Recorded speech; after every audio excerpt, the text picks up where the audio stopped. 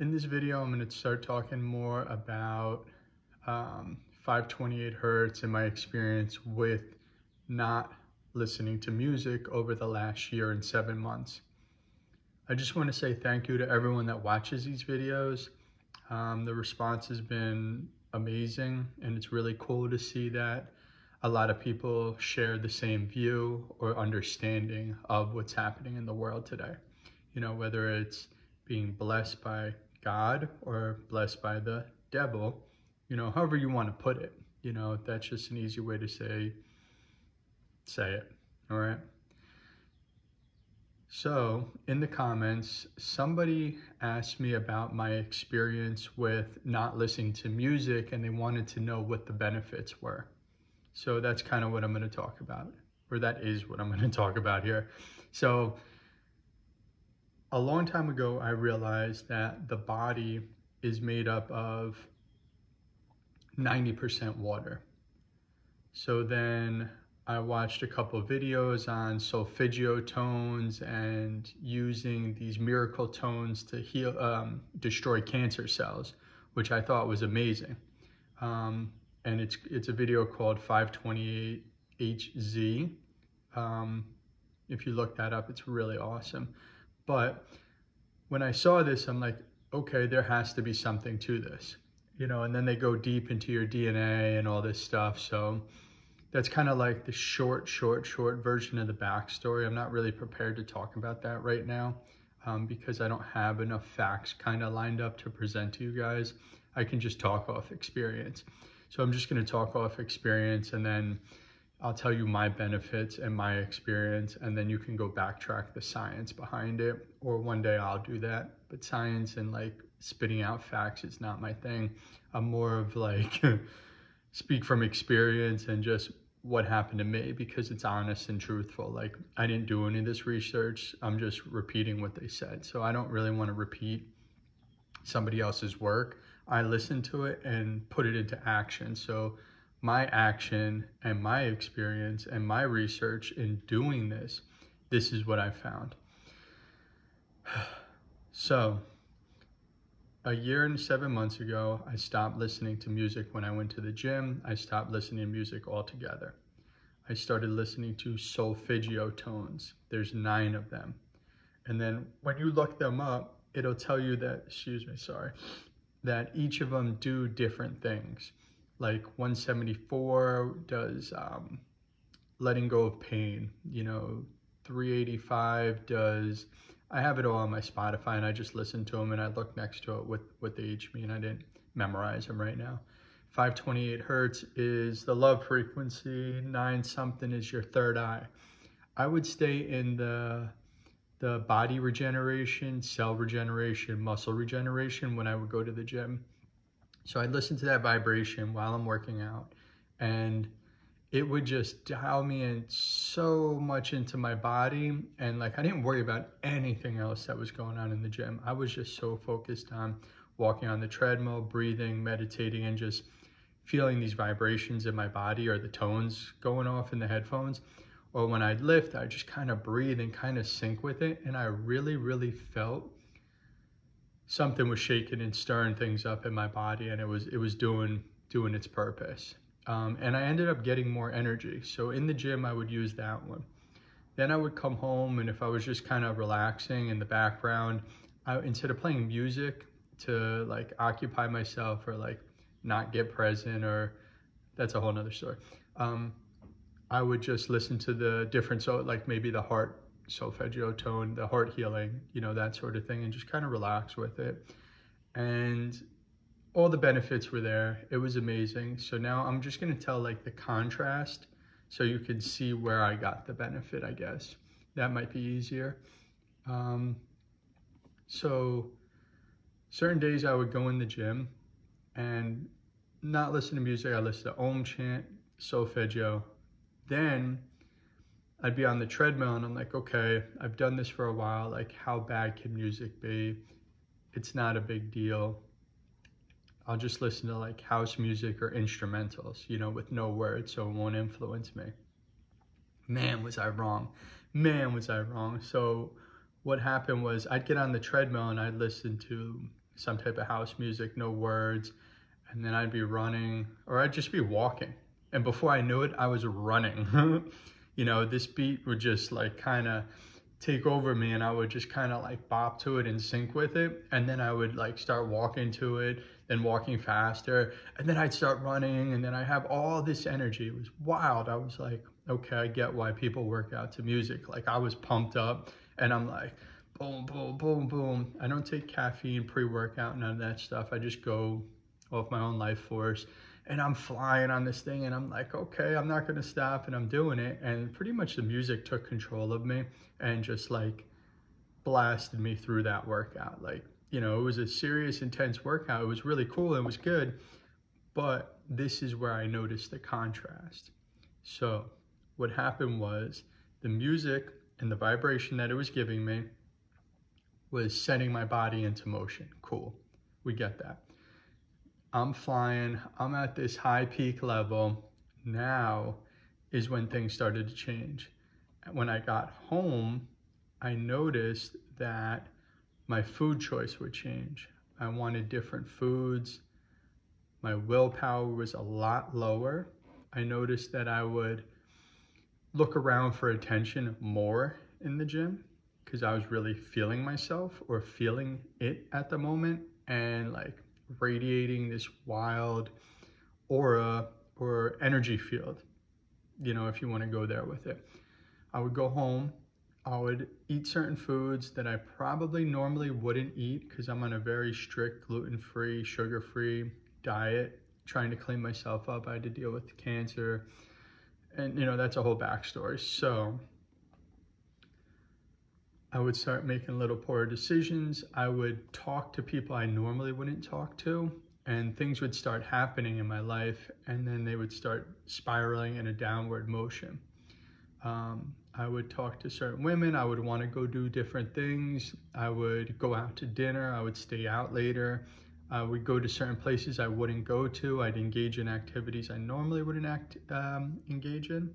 I don't use drugs or alcohol. I stopped that 1 year and 7 months ago. I don't do PMO, and I'm celibate, you know, and I don't lust after women. I needed to destroy that in my heart. So that's what I've been working on for a while. Whole nother story. So as I'm cleaning myself up, when I listened to this music, things would spiral down. And in the book, Outwitting the Devil by Napoleon Hill, the devil calls it drifting. When a person is centered and knows who they are, and you're congruent with everything, AKA when I listen to the Solfeggio tones, Om chants, it brings me back to center. Now, when I use house music or other type of music, it puts me in a drift. I start drifting because here's the music. Ooh, I feel good. Ooh, I'm not in my body. Ooh, I'm in my body. I just feel the rhythm. And now I'm just kind of doing one of these or running on the treadmill, and now I'm drifting. And then what happens is other influences start coming in, and I'm not centered. I'm not in my power. So now there's a chance for things to take over. Hit me, hit me. Commercials come in. I see Burger King, I see chocolate. Somebody calls, hey, do you want to go to a party? You know, do you want to go out to dinner? You know, and then I start drifting. This starts happening. The influence starts coming in. So now the devil or whoever has an opening. When you start doing this, one decision leads to another, to another, to another, to another. And then I notice by the end of the night, I've eaten a little bit of gluten or foods I normally wouldn't eat. I've hung out later than I normally do, and I've had conversations I normally would never engage in, and gossip, just stuff that when I'm not in my center and who I really am, I don't do. So I had to go backtrack when I would have like stomach issues. Why did I have the stomach issue? Why did I choose to eat that food tonight? And backtrack everything. It really started with the music, all right? If I don't listen to that music, my day is smooth. I stay in my center, I'm on. But now I'm like feeling myself, I'm in this drifting. Then he calls it hypnotic rhythm. And that's like a trance-like state. So you start drifting, boom, something hits you. You know, I see a commercial for a restaurant I want to go to. Boom, I go to the restaurant. Then I'm like, whatever. You know, I'm feeling good. I did extra cardio. You know, I'll eat you know, a little more food than I normally do. Maybe I'll have, you know, the steak and not worry about the sauce on it and the sugar that's involved. Or maybe I'll have the gluten-free dessert, but it does have sugar, you know, and I know better, and I don't crave this until this starts happening. So now I'm drifting, now I'm in hypnotic rhythm, you know, and then I'm pretty much blacked out. You know, I'm in a hypnotic state. Okay? And it started from the music. The music put me into this mode. And now things can influence me. And then things start happening. So on the days that I would listen to the music are the days that I noticed I would cheat, I would do something, I would do anything, just something off the ordinary. I knew not to use drugs or alcohol, but mine would come down to the food choices. I would make a worse food choice. I'd engage with conversation with people or women that I normally wouldn't engage with. I'd have the lustful thoughts. I'd really say, okay, and then I'd start questioning myself and what I'm doing, and, you know, is it that serious? You know, everyone else is doing it. Because I got into the drift, I got into the hypnotic rhythm, then I got on the vibration of the masses and the people around me and became a product of my environment.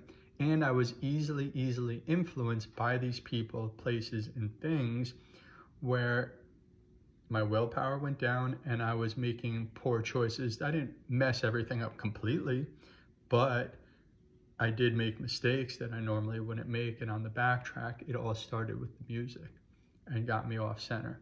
All right, that's kind of why I don't listen to the music, and I know the powerful effects of it, because when you go to like a shopping mall and you're going shopping, they play certain music, it amps you up to buy stuff. If you're in a restaurant, it amps you up to buy stuff. If you want to go to bed and you listen to slower music, it can slow you down. So the music is very powerful. In other cultures, they didn't use music for fun and parties and to escape reality. You know, people are like, I'm so sad, the music brings me up, or the music brings me down. You know, that's how powerful the music is. It can dictate your mood. Now, the body is made up of 90% water. They tell you it's 70, it's 90. The effect the vibration has on water is wild. That's a whole nother science video and more like deeper stuff. But essentially, you're made up of water. The vibration comes in, it changes the way your cells and your body expresses itself. All right, simple. Almost like subliminal messaging with the music. So when I was in Bali or these other countries, when you go out in the restaurant, it's silent. In the gym, it's silent. There's no music going on. The only time they have music is when they have like ceremony, celebration. You know, like cultures would like pray for rain. They would do all these dancing and drum beats, and they would call in the spirits to come in and, you know, heal things. Or like a child was sick in a tribe, they would play music and put the child in there and get them back to center who they are and let their body heal themselves. You know, now we have so much outside stimulation that it's really hard to just sit in silence. People just don't want to do it. Like, imagine just sitting in your house quiet like this, you know, for an hour, not watching TV, not listening to music, not watching YouTube, not scrolling on your phone. It's crazy. You know, you would probably go crazy, you know, and that's, you know, that's a good thing. And when you can sit there and be cool with that, you know, the world is a whole different place and all the influences stop and nothing has control over you. So I wanted to eliminate the outside influences, control over me, when I got into that drift mode or that hypnotic rhythm. So until I could really stay present with myself, I stopped listening to the music. Now it's been 1 year and 7 months. Yeah, here and there I do listen to it, you know, when I'm on the treadmill, and then I quickly turn it off because I get amped up and then I realize it's not real, you know. And I don't drink caffeine because it drains my life force and takes all my energy and like zaps it. Yeah, it's a quick burst, but then it's done, and I just don't do it. And I've never drank coffee in my life.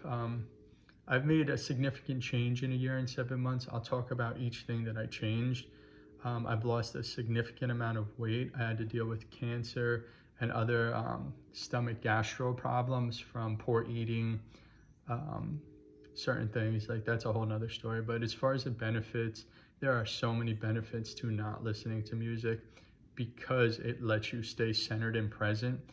and you can be who you truly are without outside influence or drifting or getting into this hypnotic rhythm where people just kind of live here in that escape, and they're always listening to the music or fresh off the music, or the car, they're pumping the music, or they're listening to an audiobook. All this stuff really influences you and dictates your behavior. So like as soon as that music comes, boom, it hits you, then the next thing they could slam you with: cigarettes, alcohol, lusting after women, certain foods, whatever it might be. That's where it can start hitting you. It just needed an opening. So that's what I'm getting at. The music is an opening. It opens you up. Anything good can come in, but bad can come in too. And in the book Outwitting the Devil by Napoleon Hill, the opposition, the devil, is extremely intelligent and knows how to get you. So if you're being clean and doing the right thing, that's when they really come for you, because you've escaped his hold. You see where I'm going with this? So now that's just another way that he can get to you. And then fluoride's a whole nother story with the water, and controlling people with the water that they drink. And that's a whole nother conspiracy. And there's a lot of science in that one. I don't want to get into it right now, but just in the short of this, or the long from the video, the benefits are amazing. I feel like I've regenerated organs in my body to function at a higher capacity. In certain solfeggio tones, it lets go of fear and guilt and shame, and I struggle with that a lot. And I listened to that, and I would just breathe it out, and I just felt more calm, more relaxed. Did it solve all my problems? No, but I think it gave me a great advantage to releasing stored emotions in my body, vibrating it out, I guess. And then the ones that regenerated stuff, I feel like it healed areas of my body that were destroyed from poor food, alcohol, drugs. I believe that it helped regenerate and vibrate at a frequency that it could match and understand and heal itself, and I just think it really helped in the process. I don't listen to like the third eye stuff. I don't really go there with the woo-woo stuff. I'm a chiropractor. I totally understand it, but I needed to heal my physical body, my internal organs. I need to let go of some emotional stuff, negative thinking, and open my heart more. So I just stayed in the low range up to 528 and 714 to let go of negative energy that I was storing. And I believe it just gave me a way to release it. It kept me present, and it vibrated, and I really believed it was working. So that was part of it too. I subconsciously really believed that this was happening. So I stuck with it, and I feel amazing, and I won't go back to music. And I notice when I hear music or listen to music, it kind of annoys me, and it brings me back to an old mood, an old pattern, an old behavior. Sometimes when I hear like older music in the car, I'm like, whatever, let me listen to music. It's been so long. How bad can it be?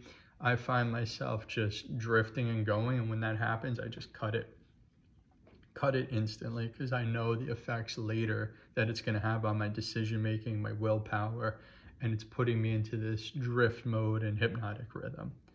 So it's a long video. Hopefully you watch to the end. I'm going to keep making more videos. I only like to make them when I get really inspired and it just comes through me. I don't want to talk just to talk, and I want to just do it when I feel it, and just talk from like an honest place all the time. I'm not here to sell you anything. I don't want to give you 5 tips to manifest something. I don't want to give you 3 ways to stop listening to music. I'm just talking from experience. Is it the most popular way? Probably not, but it's real, it's honest, and I appreciate all you guys, and thank you for all the comments below, and thank you for the new subscribers. And if you haven't, hit that like button, and if you can, subscribe to the channel. It really helps me and motivates me, especially the comments, and gets me going so that I can keep talking like this. And yeah, I've got tons of information that I just want to share. I just struggle to get it out, and I'm not good at YouTube and formatting videos and doing this, and I just go on tangents and I don't stick in. So enough about that. I'll just stop. That was great. Thanks, guys. Hope you benefit from this.